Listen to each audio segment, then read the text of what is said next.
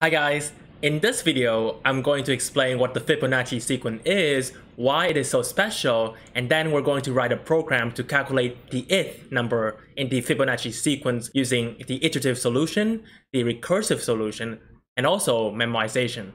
And don't worry if you don't know any of those, I will explain them all.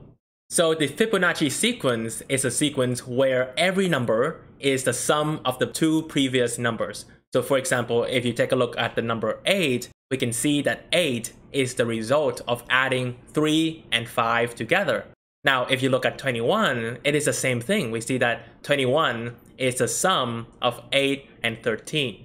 Let's say that your math teacher wants you to find the 10th number in the Fibonacci sequence.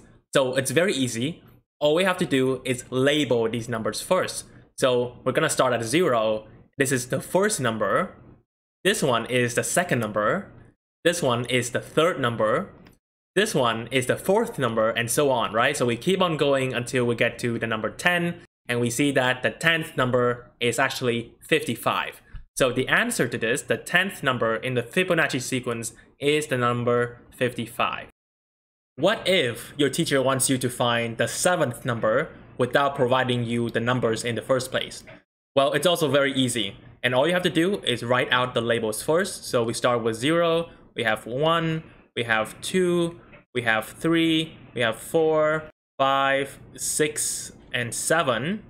The next step is to write out 0 and 1 because the Fibonacci sequence starts with 0 and 1. Now, what to do next? Well, we take 0 plus 1 will give us 1. And then we take 1 plus 1 will give us 2. Then 1 plus 2 will give us 3. Then 2 plus 3 gives us 5. Then 3 plus 5 gives us 8. And then 5 plus 8 gives us 13. And so the 7th Fibonacci's number is going to be the number 13. Now, I'm going to show you how the computer does it. So how does the computer find the 5th number in the sequence? Well, again, it is going to list out 0, 1, 2, 3, 4, 5 as the labels. It's going to start with 0 and 1. Then the next step that the computer is going to do is it's going to put A and then B here. So pretend that there are two people, their names are A and B are going to help us find the other numbers. We're also going to have one more person called I, and I is going to have 1, 2, 3, and 4. Now, why 1, 2, 3, and 4? Well, it's because we want to find 4 more numbers. We want to find 4 more numbers. So I is going to say we need to find the first number here, then the second number here, the third number here, and then the fourth number right there. So I tells A and B, for the first number, find me the next number. So A says, okay, take A is 0 plus B, which is 1. So 0 plus 1 gives us 1. And this one is going to be, let's say it's C. So the first time we find the numbers, and then A is going to move up. So A moves up here, that's going to be A. And then B moves up here, and that's going to be B. So let's rewrite this. And then we're going to repeat this process. So I tells A and B, let's find the second number, and then A says, okay. So A is 1, B is also 1. So 1 plus 1 will give us the number 2. And for this number, we can say that this number is called C. A goes up, and then B moves up. So let's rewrite this. So we found the second number. For the third number, A and B are going to add each other again. So A is 1, B is 2. So 1 plus 2 will give us the number 3. Then 3 is going to be C. And then B moves to C, and then A moves to B. So let's rewrite this. So we found the third number, and how about the final number? Well, you guessed it, we take 2 plus 3 will give us 5, and this 5 is C, and then B moves to C, and then A moves to B. That's actually very important. So let's rewrite this. And we found the fourth number, and since I has completed all of these steps, then I tells A and B, okay, stop. We're done. And then B, it is B's job to return whatever number it is here. So the 5th number in the Fibonacci sequence will be the number 5. Let's write the code for the Fibonacci sequence. We define the Fibonacci sequence, and it takes in a parameter n. If the user accidentally puts in a negative number, we will assume that it's a positive number. So all we have to do is just turn it into a positive number. Remember, n is the label. So if the user wants the 0th Fibonacci number, then we have to return 0. If the user wants the first Fibonacci number, then we return 1. So let's do that. If n is equal to 0, we return 0. Else if n is equal to 1, then we return 1. What happens if they want, let's say, the second or the third or the 999th number in the Fibonacci sequence? Well, then we have to use a for loop. So else, we initialize a to be 0, remember, and then b is 1. So let's do that. So a is equal to 0, and then b is equal to 1. In our example, when n is 5, then we have I is 1, 2, 3, and 4. So the for loop would look something like this. For I is equal to 1, until I is less than n, I++. In Python, we write it like this. We add a and b together, so a plus b, and then we put that number into c. So we get c, which is equal to a plus b, and then what do we do next? Well, we move a and b up. A becomes b, and then b becomes c. After this entire for loop, we return b. So return b because b has the value that we're looking for. Let's test our program. So let's find the first 10 numbers in the Fibonacci sequence. But of course, you can find the first 1 million numbers if you want to. And all you have to do is just change this number.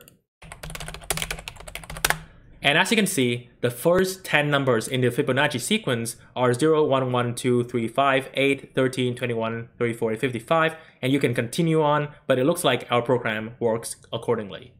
Now, one thing to point out is that when we compute the 7th number and the 5th number, we always have to restart in the beginning. So remember, when we computed the 5th number, we have to restart at 0 and 1 again. And this is slow. So there turns out to be a better way, a way that allows you to store these pre-computed numbers inside a file or something. And this technique is called memoization.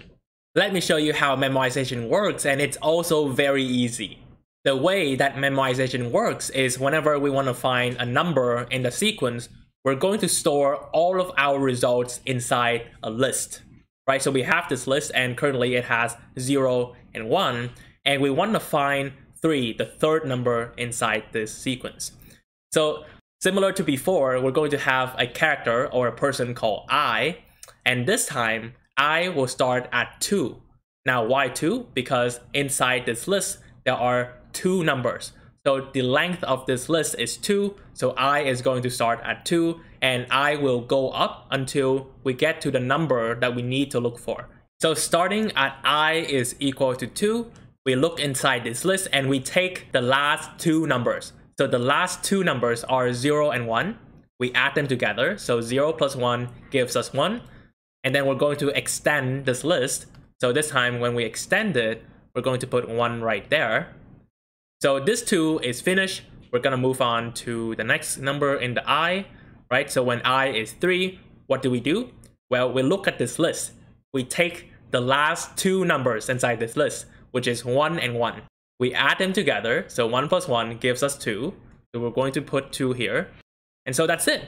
We finish going through all of the numbers that I needs to go through so we can close this list. Now finally, we want the third number in the sequence, so the third number is going to be number 2, and so the final answer is going to be the number 2. Let's find the 6th number.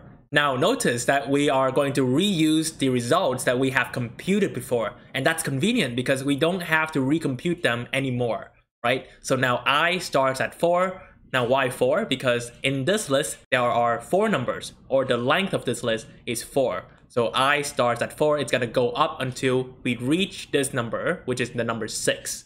We're going to start here at 4, so let's open this list. We take the last 2 numbers in the list. So the last 2 numbers are 1 and 2, we add them together. So 1 plus 2 will give us 3. And then we move on to number 5. Then we take the last 2 numbers inside this list. So the last 2 numbers are 2 and 3. We add them together, so 2 plus 3 gives us 5. We move up to the next number in I. Then we take the last 2 numbers inside this list, so 3 and 5. And 3 plus 5 gives us 8. We finish going through all the numbers in I, so we can now close this list right there. And since we want the 6th number, the 6th number is going to be 8, right? So the result of the 6th number inside the Fibonacci sequence is going to be the number 8. Let's write the code. So we have a list and it's going to contain 0 and 1 in the beginning. Then we define our function, and if the user accidentally puts in a negative number, we simply turn it into a positive number. Let's say this is our list and the user wants to find the second Fibonacci number. So this list has 4 numbers and we know for sure that the second number is number 1. So all we have to do is return this number in the list. In other words, when n is less than the length of the list, we simply return the number that is in the list at that location. But what if the user wants to find the 6th number? And in this list, we don't have the 6th number in the sequence. Well, in that case, else, in our example, if n is 6, then I would be 4, 5, and 6, remember? So why 4? Well, that's because the list currently has 4 numbers. So I starts at 4 and then I goes up to n. And the for loop would look something like this. So for I is equal to length until I is less than n plus 1, I plus plus. In Python, we would write it like this.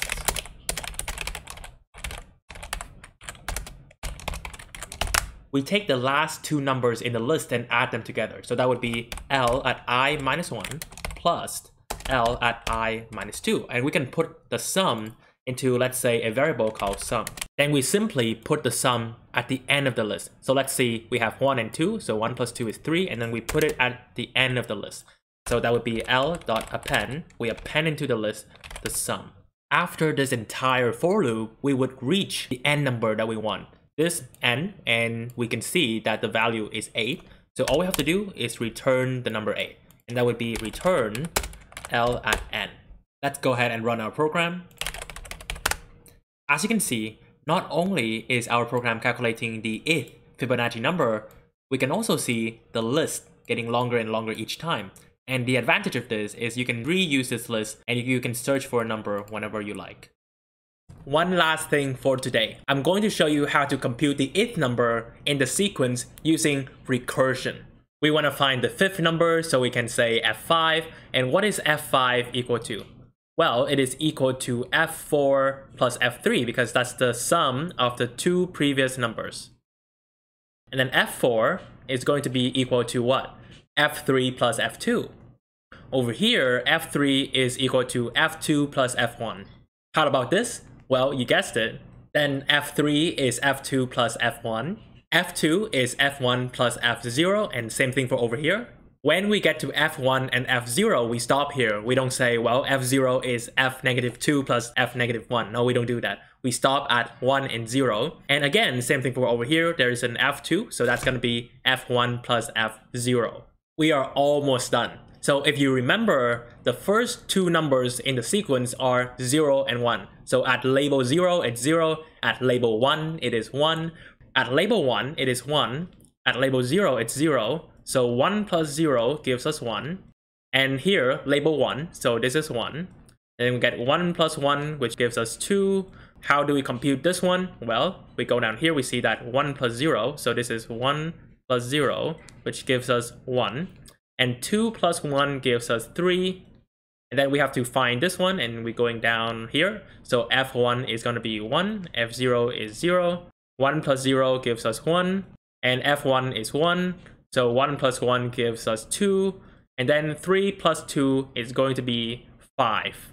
So the answer to the 5th number is going to be 5. Even though this recursive way works, it is not as fast as memoization. And that's basically because you see here, we have to compute f1 and f0 all over and over and over. So you see, we have to compute these guys and it's repetitive. So that's why it is not as fast as the iterative and the memoization method. Finally, let's write the recursive code. We know that f0 is 0 and then f1 is 1. That would be if n is equal to 0, we return 0. Else if n is equal to 1, we return 1. If n is bigger than 1 or 0, so let's say f2, then we know that f2 is f1 plus f0, right? That would be else return the Fibonacci number that is less than that by 1 plus the Fibonacci number that is less than the number n by 2. Let's test it.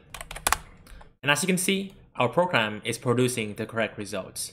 And that is basically it for today. In the next video, I will show you how to calculate the least common multiple and the greatest common divisor. So why do we need this? Well, when you simplify fractions or when you add or multiply or divide fractions, you need to find these two things. And I'm going to show you how to do it using recursion and how to do it using iterative solutions. So let me know if you guys found this video helpful in the comments down below. And if you haven't already, please also click the like and the subscribe button to buy me coffee for free. With that being said, I'll see you in the next video.